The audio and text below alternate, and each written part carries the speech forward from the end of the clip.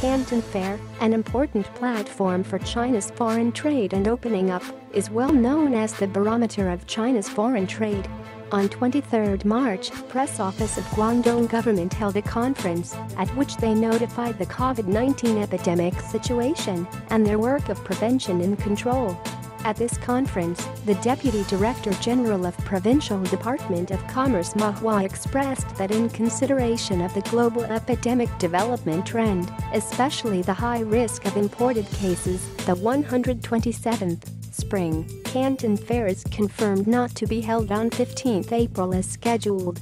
And then, Guangdong will assess the epidemic situation comprehensively and actively make a proposal to the relevant department.